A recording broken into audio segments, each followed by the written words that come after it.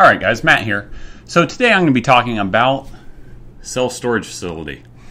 So in the past I've owned residential rental homes, and it was good and bad. You know, it has a lot of pros, a lot of cons, but it's not for me.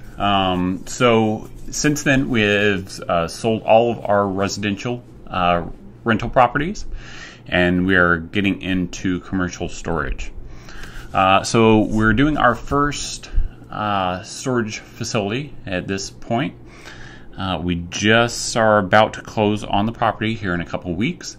So I'm going to bring you guys along on the ride. It's going to be interesting. It's going to be both a learning experience for myself, as this is something I haven't done before, but it hopefully will be a good learning experience for you, and that if I make mistakes with it, you can benefit by learning from those mistakes. So I'm going to insert a couple pictures here. The first one is going to be aerial photo or satellite photo of the property. It's one that looks like a triangle. It's right on the corner of these two streets. It's outlined kind of in blue, I guess, there. Currently it has a mobile home on it, a shed, and a earth contact home.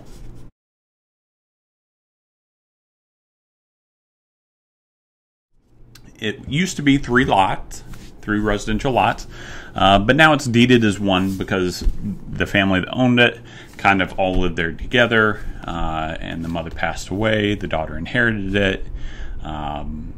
So anyway, now it's deeded as one lot. So if you look real close though, at the back of that property, along the long side opposite of the roads, great description, right? There is it looks like a clearing through it. Well, it is a clearing. It used to be a railroad track. Back in the day, the mother of the owner,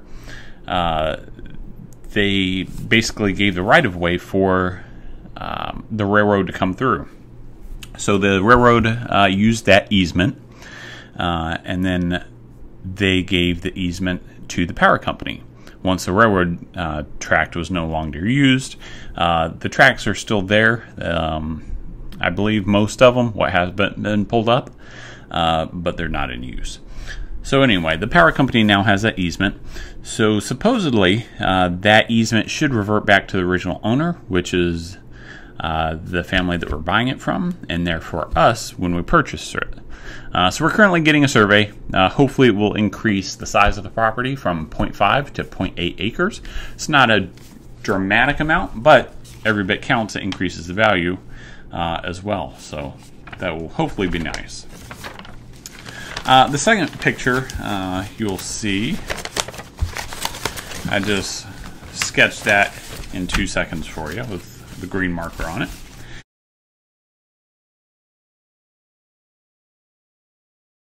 Is the same picture outline as the piece of property, kind of a triangle angle.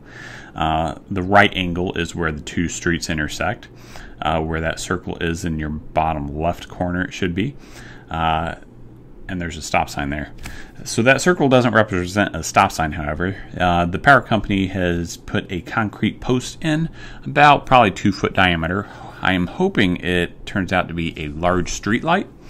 I'm unsure though. I haven't investigated it to make sure, as I know they're going to put it up regardless. So I'm hoping it's a street light though. It'll add additional lighting for our storage facility.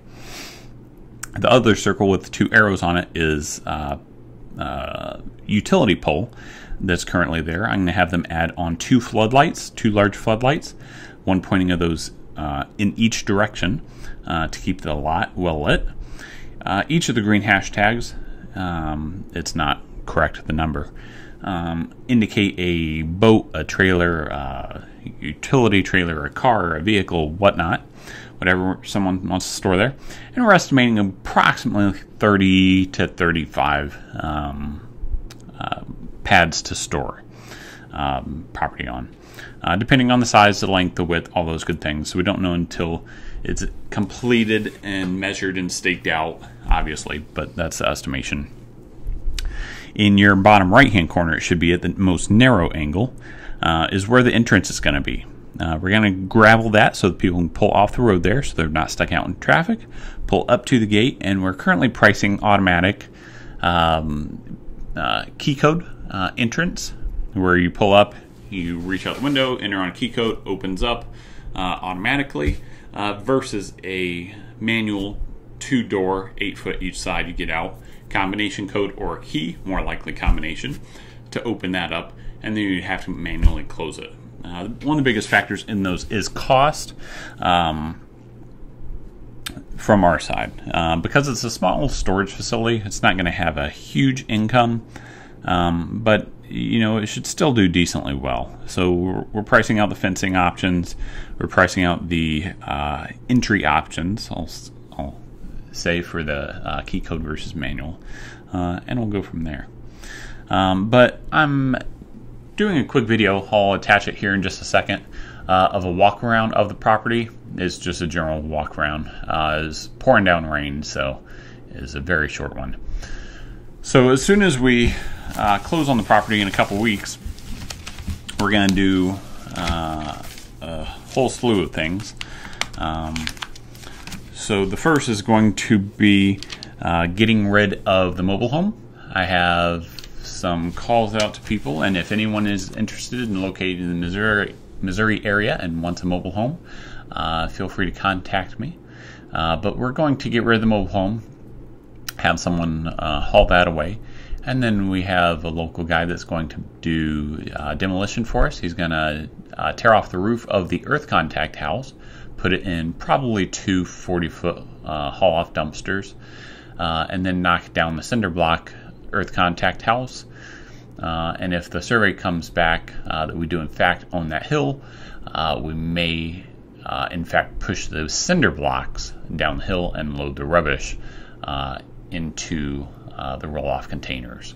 Down that hill is scraggly brush and woods. It's not able to be used for anything, and it is out of sight. After that, what we're going to do is we're going to have the trees dropped, approximately 13 or so. We're going to have those dropped by a local tree company, and then I will cut them up into more manageable sections and then advertise for free firewood that people can come and get. Hopefully people can use it. I'd much rather do that than just to waste it and push it down the hill as well. What we don't use after, or what we aren't able to get rid of in a few weeks, we will end up putting it into the woods area. That way it can decompose, but hopefully most of it gets taken. I'd rather it go to use. After that, we will burn out the stumps. We have 55-gallon drums that we will place over them, load with wood, and then let those burn for a few days, burn it down, and then our demo guy will come in with a bobcat and kind of grade the ground, make it somewhat more flat, tear out the remaining portion of those stumps that were burned. He'll grade all the grass off. We'll fill in where the earth contact house was. After that, we will cap off the well, so that any future owners of the property, or us, for some reason in the future want to use it again, all we have to do is rehook it up to a breaker box. We don't have to drill a new well or put a new pump down there because it will be usable. After that, we will have rock delivered. I believe we're using 2-inch minus or 1.5-inch minus. I can't remember exactly. It's a lot of it. But anyway, we'll have the gravel delivered. Our Bobcat guy will spread and grade that out. And then once we have all the bids back for the fence, we'll have the fence post put in, concrete, fence put up, barbed wire put up, fence put up. We'll have the floodlights put on the pole. We will have advertising signs put up, probably just on the inside of the chain link. We'll have a local vinyl sign maker do that. And then we will be open for business. So my sister-in-law actually informed me about a fee collection service, I guess you could call it. It's called Square. So it's an app that goes on the phone or on the computer. It's free for businesses to use, but it does charge. So there's no maintenance fees. I'll put it that way. So there's no fees to have an account. There's no fees to hold money in an account, anything like that. But say someone is paying a bill of $100. I believe it's 2.9%. I have to double check that to confirm. But I can send them an invoice electronically, retain a credit card on file, or it can do one time. It can be set up multiple ways.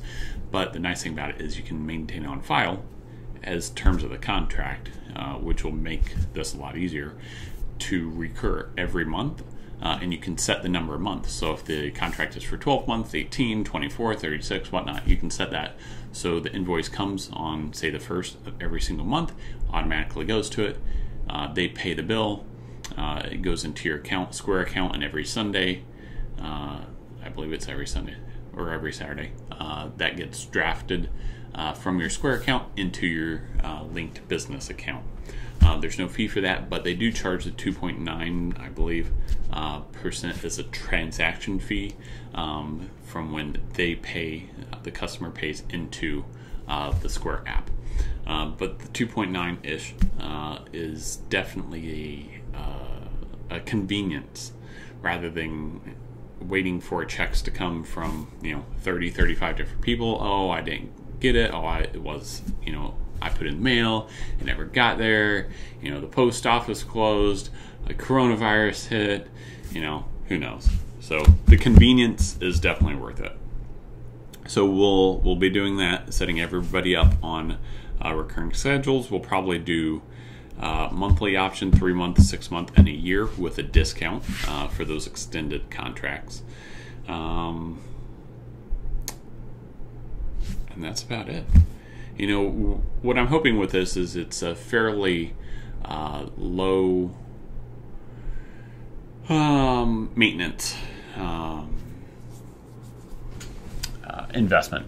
Whereas rental homes, it can be fairly low if you have a great renter and a good property, or it can be high maintenance if you have a pain in the butt renter or a bad property that's just falling apart and is old and needs a lot of maintenance. So what I'm hoping with this is there's a lot less headache with it. There will be some.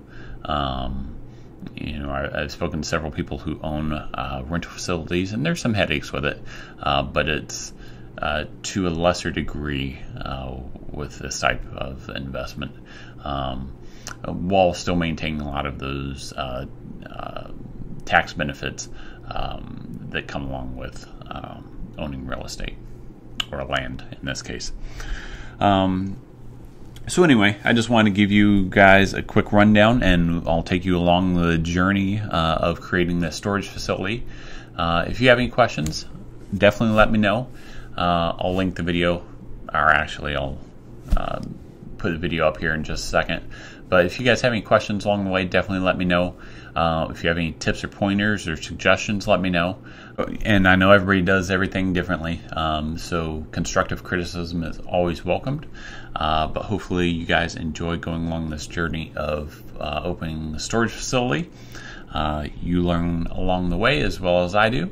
And if you have any suggestions for future videos, as I always point out, definitely let me know, and I'll try and get to those. And if you have any questions, comments, concerns, definitely let me know in the comments. And as always, please like, share, and subscribe. Hit that subscribe button if you would in your bottom right hand corner. I believe I've switched it up a few times, but it should end up in your right hand corner. All right, thanks guys, have a good day. All right guys, so this is the property. It's right at 1/2 acre deeded. It's on a corner street here, you can see. This is a pretty busy intersection. So it's recorded as 1/2 acre, but along this tree line back here, like here, it's a pretty quick drop off, and it goes down to a major power line. You can see some of them through there. So it has a power line easement, and it also has an old abandoned railroad where that easement is now. So that easement and down the hill was previously part of this owner's property, but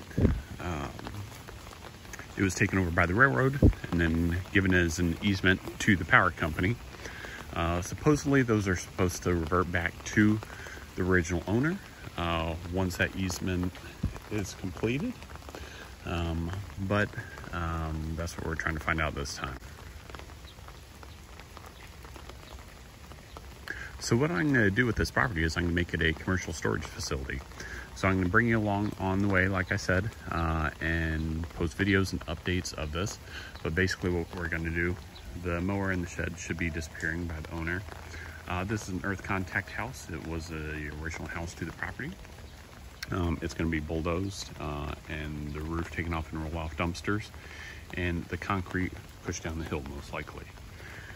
This mobile home will be gone. So if anybody is wanting a mobile home, let me know and we'll make you a super deal. And the shed is going to be bulldozed as well. We have 13 trees on the property, at least, that will be cut down because we don't want them falling on top of campers and boats and cars and that type of stuff. It's just a liability. We're going to take out that light pole, disconnect service, and put a gate at that end of the property. It's shaped kind of like a triangle, as you can somewhat see. That'll be the entrance. This light will have two big floodlights, one pointing that direction and one pointing towards me. And that pole down there, you can see right in the center of the film at the top almost, will be removed as well. All these trees will be gone. We'll grade it and then put gravel down. Not gonna grade it perfectly flat, doesn't need to be, but gonna kind of grade out some of these slopes and bumps. Add gravel and then we'll add a fence around it. So it does have existing septic, which will not need to be removed for the storage facility since they are collapsed. It does have an active deep well though. It's over 250 feet deep, so we're already going to leave that. We're going to cap it off. That way it adds value to the property, and also any future owners that may want it, they can rehook that up. So take you for a quick walk around the property here.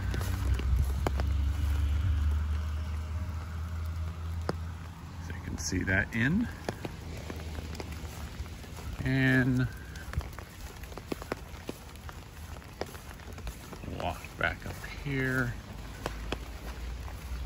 Like I said, this commercial storage facility will be a project. It's the first one that we've done. So it will be interesting and learning experience as well. So these trees are going to be fun to take out. Like I said, 13 of them. And the city or county is putting in this. I hope it's a big street light. That way it will light up the corner of this property. Uncertain, but hopefully it is. And this entrance will no longer be here. It will be down in the corner.